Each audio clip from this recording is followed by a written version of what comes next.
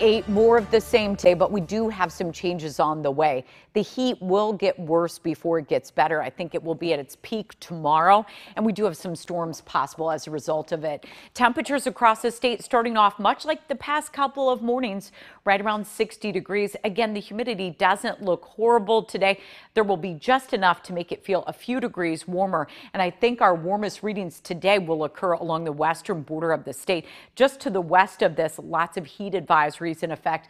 I think those will go into effect for central Iowa tomorrow, as it will feel like the triple digits in the peak heating of the day.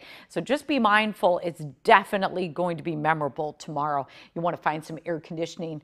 We do have some showers and thunderstorms popping up along the western border of the state. This is where they will stay, but some thunder and lightning, a brief downpour just to the west of Corning, south of Atlantic this morning. Those will stay closer to Highway 71 and along the Missouri border this morning. This is extremely isolated at this point.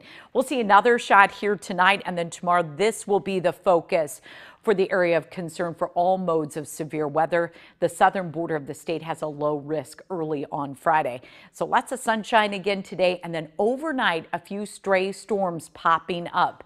And these will be fast moving, not a lot of rainfall, unfortunately. Our strongest storms will hit late in the day on Thursday. And these are the areas we'll be watching closely for the potential for some of these storms to turn severe.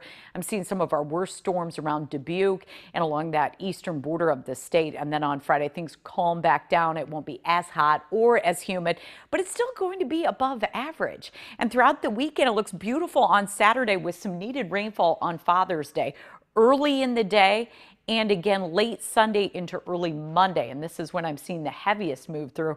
But as you can see, it still looks spotty in nature.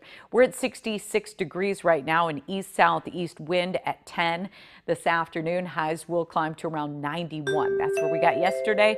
That's where we'll get again today. Tonight, a few clouds and a low of 71. Again, there will be some stray storms overnight. And then tomorrow, the high heat and noticeable humidity will make it feel like 100. We'll break a record high on Thursday. On Friday, sunny 91. On Saturday, partly sunny 87. On Father's Day, scattered storms 87. And on the first full day of summer, it looks beautiful. Partly sunny 76. On Tuesday, sunny 78. If we're not going to get any rain, we at least need a break from the high heat, but this is definitely stressing our crops out, but making kids who are making some fun summer plans outdoors extra happy. So there's a love-hate relationship with this high heat and dry conditions. Today's weather rating is a 9.